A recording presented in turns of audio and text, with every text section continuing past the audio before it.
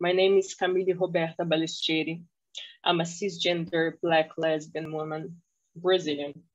My pronouns are she/her. I'm a former researcher interested in gender technologies that shape the diversity of experiences of Brazilian women, always taking the scars of colonialism and almost 400 years of slavery into account. Scars that denounce the violence of the racist/cis heteronormative patriarchal legacy here in Brazil. So right now, I'm working as Taliria Petrones parliamentary advisor. She's a Black congresswoman from the state of Rio, who was a really close friend of Marielle Franco, the Rio's councilwoman murdered back in 2018. I'm pretty sure that Taliria, my boss, greets you all, and I'm honored to join the team of a politician that addresses the struggles of Black women in the Federal Congress here in Brazil. I understand that the environmental racism is one of the manifestations of this legacy, maybe the most dangerous, considering the magnitude of its consequences for racialized folks all over the earth, especially in countries and territories invaded and stolen by greed and hate of the so-called countries of the global north. Phenomena that we may know as colonialism and imperialism in history books. Racialized women are the most affected and also the protagonists of the struggles for climate justice. I consider myself more of a restless, curious person than a climate activist. Actually, there are more powerful and brave people who are engaged in these struggles here in Brazil. And if in the one hand, I assume my limitation, in other hand, I make myself available to build bridges in spaces where many of these activists cannot reach. I guess this is my task.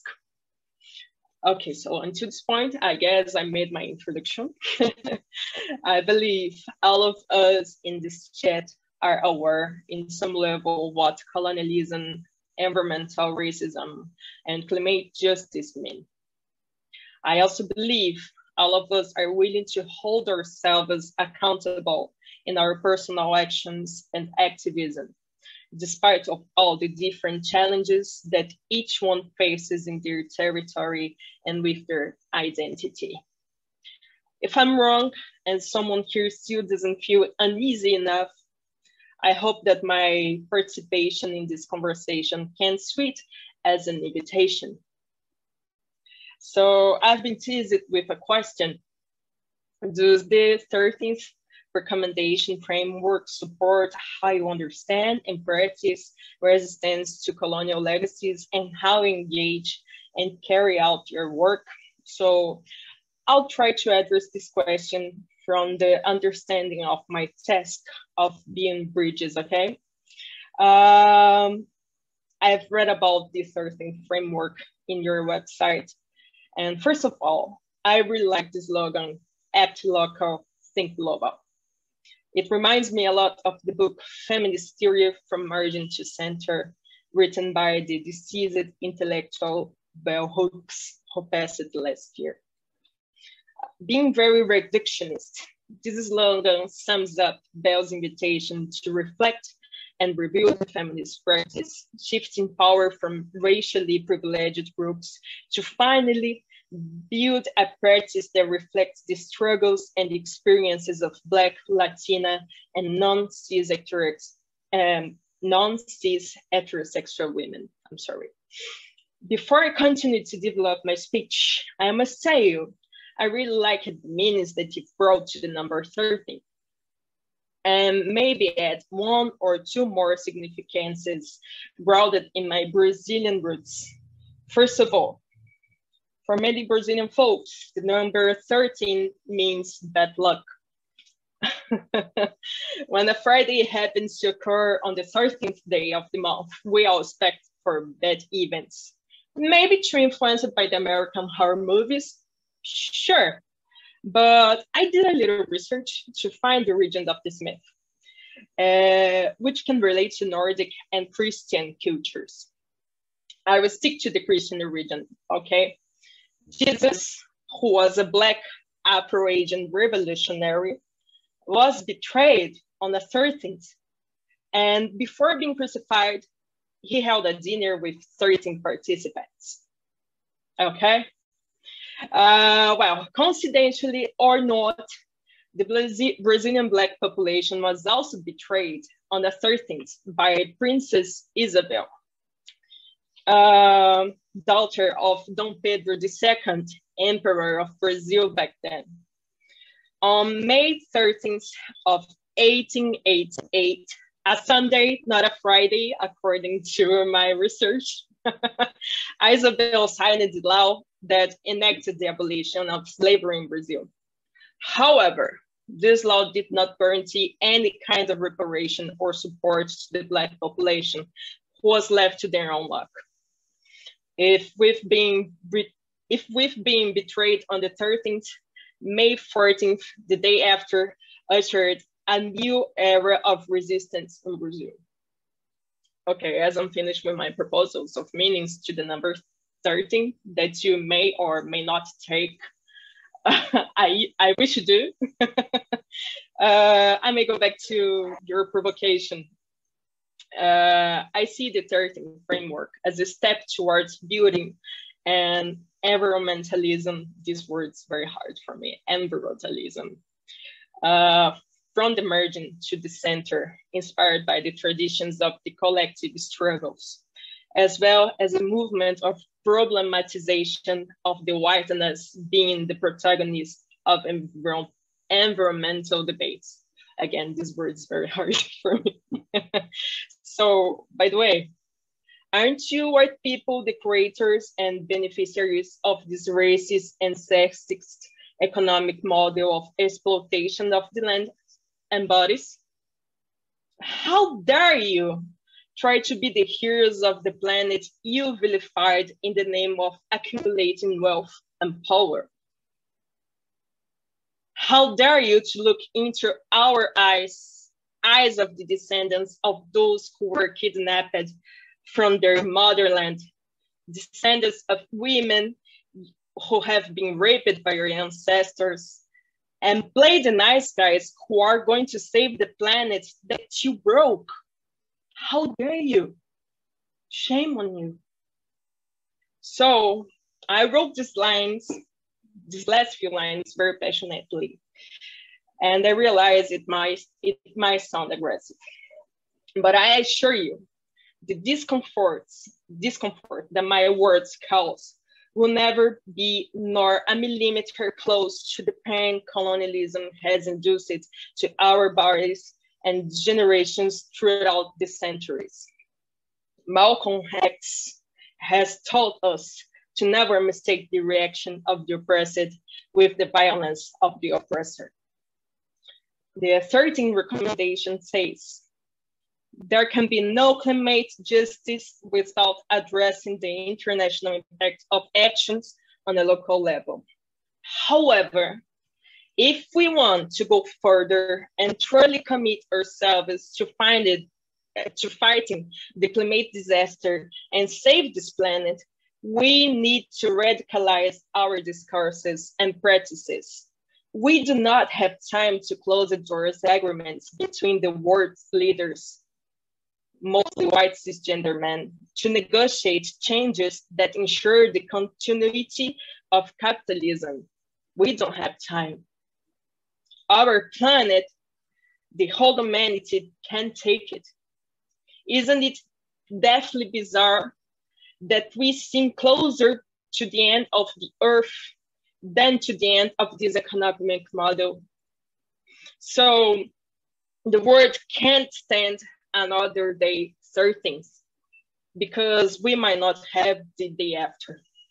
So I invite you, who's with me in this task of building bridges and radicalizing our practices and discourses? I'm done. Amazing, thank you. as fiery as anticipated. For those of you who had the pleasure of seeing Camile last year, or maybe the year before, can't quite remember. I've heard it was equally as ferocious, but I'm afraid I wasn't there. Maybe wanted to ask you, could you talk a bit more specifically about the work that you have been doing in Brazil? Because you touched on that you've been working with this parliamentary advisor, but I know you've also been doing kind of labor rights stuff and other interesting things. So do you maybe want to touch on some of your work? Okay. So should I answer right now, or should Yeah. So we still have 8 minutes of this section. Okay. And then the other speaker will speak, and then we'll do questions. Yeah. Cool. Okay. So as I said, I consider myself more of a really curious person than an activist. Actually, I'm kind of ashamed of saying I'm an activist, because I'm really close to people who are really in the front line, doing the hard work. And I rather step back and say, okay, I'm supporting you guys, I'm studying. But I started my activism 10 years ago as a student in the university, struggling for the public universal education here in Brazil. And then I founded this collective called Maria Lacerda de Moura when Slut Walk came to Brazil, but it was just too white for me. And when I entered my master's in Juiz de Fora in the state of Minas Gerais, I got in touch with Black young women who were doing their activism by denunciating racism in the university, also in the city, and by looking after the application of some laws that ensure the teaching of the history of Africa and African religions in the schools in Brazil. And I came to Niterói. Niterói is a city nearby Rio in 2017. And I haven't done much here, actually, but my ex-wife, she works in Criolla, which is an NGO. I guess you have been with her. She's Lia Manso. So I was around Lia, and Lia is very committed to the struggles of Black women. So I learned a lot. I got in touch with all these amazing leaders and activists here in Brazil, such as Lúcia Xavier and Jurema Werneck from the International Amnesty. And right now, I'm working with Thalíria Petroni. She's a congresswoman, and she's also from Niterói. She was really close to Marielle Franco, and in her team doing the communication. And in the same time that it represents a place of privilege, because we feel really close to the power of being the Congress. We have just a few Congress people who are really committed to the Black population here in Brazil. So it seems like we never rest. We can never rest. We never stop working. And I don't know if you are following the newspapers, following the news here in Brazil, but we are having the consequences of the climate changes. And this year we had like several tragedies in Petrópolis, in the south of Bahia, last week in Pernambuco. this week in Alagoas, and we all know that Black women are the most affected because Black women are they support whole families and whole communities. And when tragedies happen, it means that we are going to have like more and more work to do. Last week, also here in Rio, we have the killing of 25 people in a favela called Vila Cruzeiro by the military police.